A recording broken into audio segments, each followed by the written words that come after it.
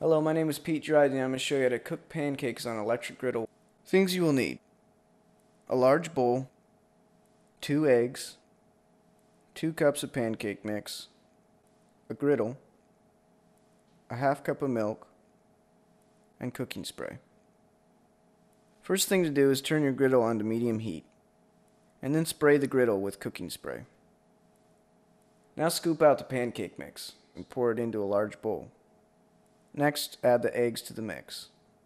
Now add the milk to the mix and stir together, but make sure to keep stirring until the batter is smooth.